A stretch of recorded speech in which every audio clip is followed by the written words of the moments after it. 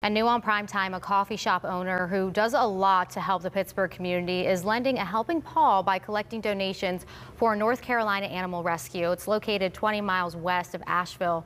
The rescue's looking at thousands of dollars of damages from Hurricane Helene and weeks of cleanup and repairs to get back to normal for animals in need right now.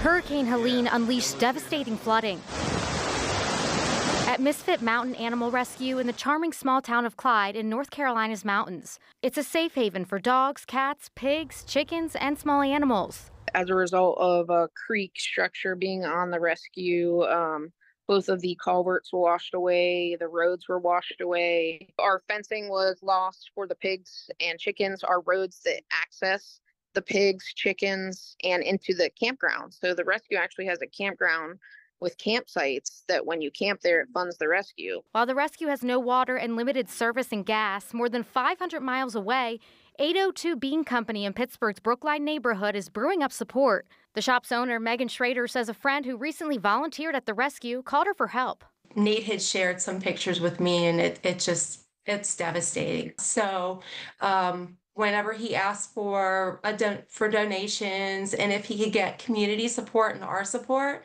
I jumped at the chance. Tara McIntosh and her wife Amy are the founders of Misfit Mountain. They used to live in Brookline. She says the animals are safe on the property or in foster homes. We are trying to gather support to rebuild our roads and to get to the animals safely. We're also gathering supplies because there are limited supplies here. Donations are piling up at 802 Bean Company. The rescue needs food for dogs, cats, chickens, and pigs, blankets, cleaning supplies, and water. I'm so happy to see that the community has stepped up. That's what Brookline really is. Despite all the heartbreak, Misfit Mountain is still looking for loving foster homes for several dogs, including for these 3 puppies who will be brought to the Pittsburgh area with the donations this weekend.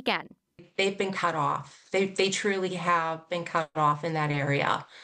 So anything helps. Let's make this a big thing and show our love. Tara says it's heartwarming to know people back in PA are sending support so they can keep giving animals another chance at life.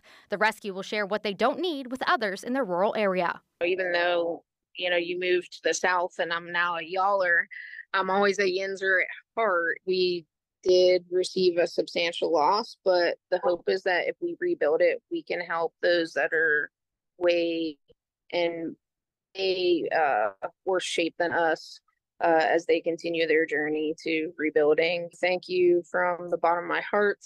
I'll always love Pittsburgh. Misfit Mountain also runs a summer camp program where they house people's pets for up to 3 months while they're going through addiction treatment, homelessness, or domestic violence, and they expect to utilize that more to help people displaced by the hurricane. You can bring donations to 802 Bean Company on Brookline Boulevard between 7 in the morning and 4 in the afternoon on Wednesday and Thursday. We'll also put a link to make a donation to the rescue online on KDKA.com.